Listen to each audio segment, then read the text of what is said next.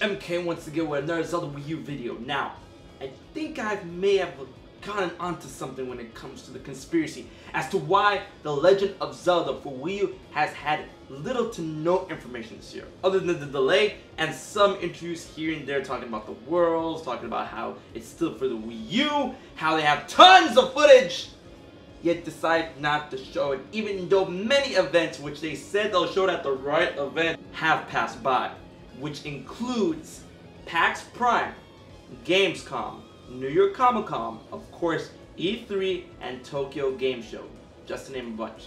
Now, this may be the truth as to why Nintendo decides to leave us in the dark when it comes to The Legend of Zelda for Wii U. And the reason is Triforce Heroes. Trust me guys, think about it. If Nintendo so much as to breathe any big piece of news or shown anything like the official name for The Legend of Zelda for Wii U or anything like that, any small piece of news would totally eclipse that of its entirety, Triforce Heroes. Think about it.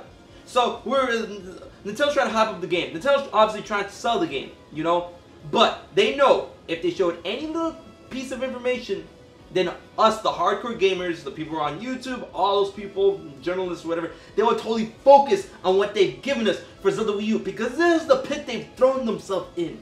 This is the pit they've dug themselves in. You know, with like, oh, where's the news? Where's the news? They actually give some news. Everything else is irrelevant in our eyes for a couple of weeks, a month, 2 months, give or take, whatever. Alright? They really wanted to sell Triforce Heroes. And they didn't want anything to hurt those sales. Alright? So just tell me right now. Think about it. Tell me guys, right now. Triforce Heroes, Zelda Wii U. I mean, look at this game. Look at it. I played the game, I thought it was fun, meh. That was pretty much it. But when you take this and compare it to that, which is gonna come up on top when you talk about it? Huh? It's obviously gonna be Zelda Wii U. Now, take this into consideration. Another example. Kingdom Hearts 3, another game that I'm super hyped for, which has more information than Zelda Wii U. Kingdom Hearts 3 and Kingdom Hearts HD 2.8 Final Chapter Prologue. Alright? When they announced 2.8 at TGS, we were all hyped because they only talked about 2.8. However, in the most recent event, D23 Disney Expo Japan, they talked about Kingdom Hearts 3 and 2.8. Now, when they talked about Kingdom Hearts 3, they actually talked about it first and then 2.8 later. But it was already too late. The damage has already been done. Kingdom Hearts 3, any information they gave totally eclipses that of 2.8. And Nintendo knew that was the same thing that was going to happen to Triforce Heroes if they decided to talk about Legend of Zelda for Wii U or Zelda Wii U, whatever you want to call it, blah. It's a very legitimate marketing tactic and marketing thought, alright? Jesus Christ. Like, now that Triforce Heroes is out, and now that we have a Nintendo Direct confirmed for this year, I am very confident that Nintendo will show something, anything about Zelda Wii U. Because now that Triforce Heroes is out, they don't have to worry about, you know, Zelda Wii U putting a damper on the hype of Triforce Heroes. Because that kind of happened at 2014 when they were talking about Hyrule Warriors when it was coming out for the Wii U and Zelda Wii U. Zelda Wii U definitely, you know, stole the hype of Hyrule Warriors. There was no question about it.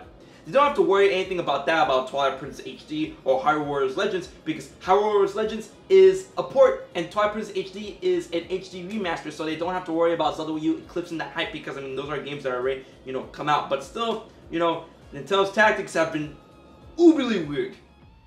Uberly. Whatever. But I want to know what you guys think. Do you guys believe in the conspiracy that Nintendo decided not to show anything about Zelda Wii U because they didn't want to risk losing hype for Triforce Heroes? Please leave your thoughts, questions, comments, everything in the comment section below. And get ready for more video game conspiracies, because I have a lot in my head to share with you guys. But what do you think about this conspiracy? Let me know what you think. Triforce Heroes? Zelda Wii U? Yeah, I can see that happening.